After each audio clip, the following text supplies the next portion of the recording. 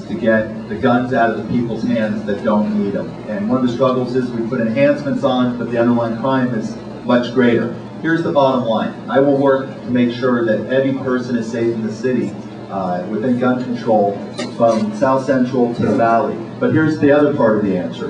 We're not going to be able, no matter how much I promise you to put gun control in and try to kick them off the street, they're still going to be there. So I've got to make sure we have adequate police officers to be there for us in the Valley. Thank you.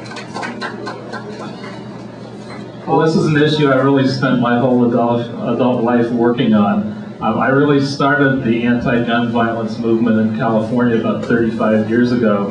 As an elected official, when I was in West Hollywood, I wrote the landmark bans on assault weapons, one of the very early assault weapon bans, the ban on dangerous Saturday night special handguns, which the NRA fought us up to the Supreme Court level, and we won. In the state legislature, I wrote a bill, although it was in my last year, and Mike Fewer picked it up and got it passed, to require that guns automatically imprint an identification on the back of every bullet that's fired, so that we will know who the owner of the gun was in every case where a cartridge is found. So I've spent 35 years working on these issues. Thank you. And I will continue. Thank you. The next question is from Carol Fedner. And then after Carol, just so that you, in case you forget, Beverly Gard, Don Andre, Gregory Wright, and then Robert Salter. Hey, looking at the big picture and being very pragmatic, what is it that you want to accomplish in terms of changing this city for the better? What committees do you want to serve on, and what specifically would you like to accomplish? Paul? 45 seconds. I'm very environmentally focused. You know what? Let's give a little bit more time on this question. Let's give 2 minutes on this. First of all, I'm a lifelong environmentalist. I'm very environmentally focused. I want to make this the most pro-environment big city in the country, which would be a huge change from what we do now. We have the worst air quality. There's so many things we could do to change that. Water quality, recycling, I can hardly wait to get started on these issues. I've done a lot of work on public safety my whole life. That's a focus for me. It's been a huge embarrassment that we have 100,000 homeless on the streets in LA County. That's going to be a huge focus for me. I have some ideas on transit. Instead of going with a subway with some new technologies that may speed up how quickly a transit system could be built, from 25 years to get the subway through to Santa Monica to perhaps a completely built-out system in that time. Our area has also gotten hugely overdeveloped. I want to slow that down dramatically. And committees, there's no shortage of committees that I'd be interested in, but the areas of focus would probably be environment and public safety for me. Thank you. And if you folks do leave early, remember these two city councilmen, they won't fix the potholes in front of your house. But if you do leave early, please take your garbage, because Jules is in charge of the cleanup committee and he's all by himself. So just take your garbage out with you. The next question is from... oh, geez, sorry. Great question. First of all, committees. I like to do budget, finance, and efficiency. As you guys may all know, I've been an auditor for 12 years before I became an attorney, and I love rooting out the waste. What you also may remember is I put 95.5 on the ballot back in '98 with Senator Feinstein and Berman, required 95 cents of every dollar to be spent at the schools to make sure that they had enough money at the school sites and we didn't waste your tax money. Things that I want to focus on. Infrastructure, infrastructure, infrastructure. What does that mean? We've done a tremendous amount of development in the 5th District. For example, I always like to say, take the new Westfield project in Century City. 39 stories, $800 million investment. You know how much is going to stay in the 5th District for that additional $20 million generated? Zero. It goes to a black hole downtown. We need to get our fair share of that for additional fire stations. We haven't added a fire station here in LA, here in the 5th District in 30 years, even though we have 50,000 more people. We all are paying our fair share of the garbage fee. We now hear it's going to go up to hire 1,000 officers. I'm glad we made that commitment. But you know how many we received here in the Valley? Zero. In fact, they took 20 away from us. That has to stop. We have to start focusing on sidewalks, tree trimming, getting back to the basics of what a council person's supposed to do. You're not going to find me in Milan on a sister city trip. You're not going to find me on city council wasting 3 days of our time fighting over a resolution on an issue that doesn't apply to what I'm doing, which is making sure quality of life. I'm going to get parking structures on our major boulevards. And I found a way to make sure that we can pay for it even in these tough economic times. And most importantly, I'm going to make sure you have a voice and we cut this waste out. I appreciate it. Thank you. Thank you. Next question is from Beverly Guard.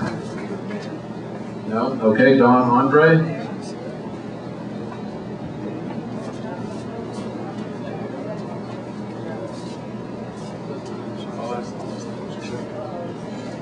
Well, this is a two-part question. The first part is there any reason why the city attorney's office should not be audited by the city auditor? And the second part of the question is, if there is no reason, then why was there a lawsuit?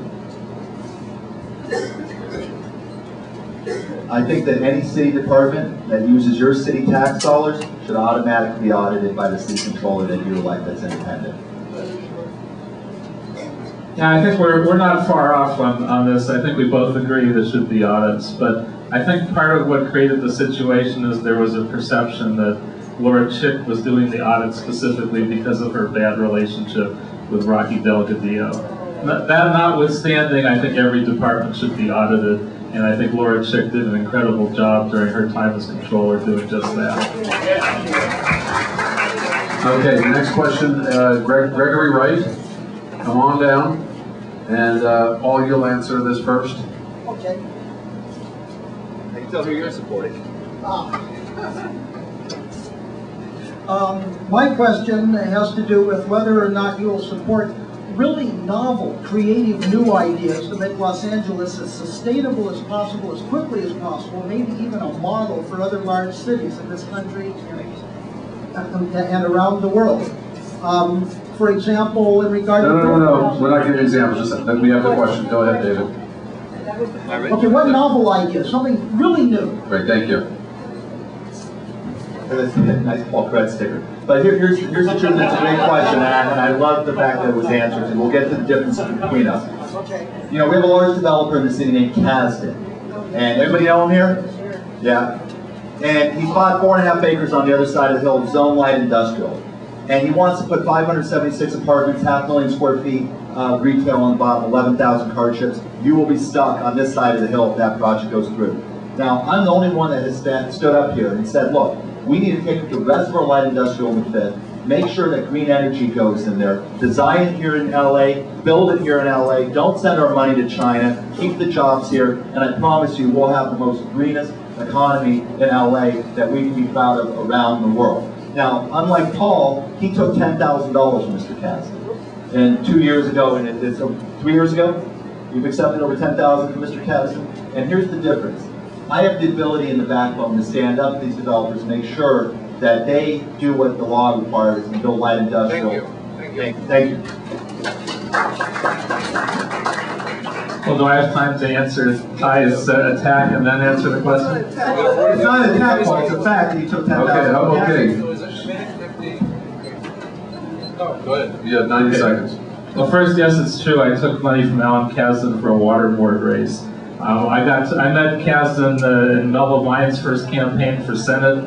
He's been a supporter, but it's never been anywhere where there was any connection at all. And he never had any idea, nor did I, that I was going to run for city council at this point.